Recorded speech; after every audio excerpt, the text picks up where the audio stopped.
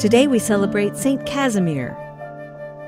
Parents who know what it's like to deal with headstrong children who will not budge once they make up their minds will see something familiar in today's saint, though Casimir lived in Poland more than 500 years ago.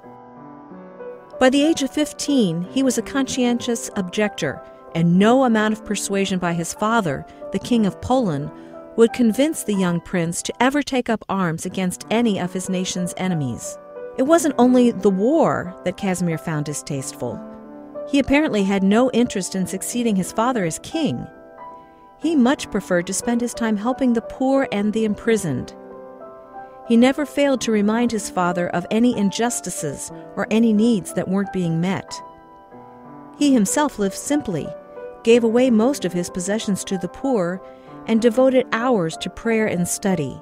He spent many hours each day in church.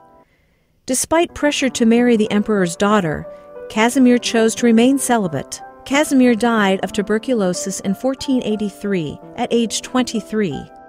He's the patron saint of Poland and Lithuania.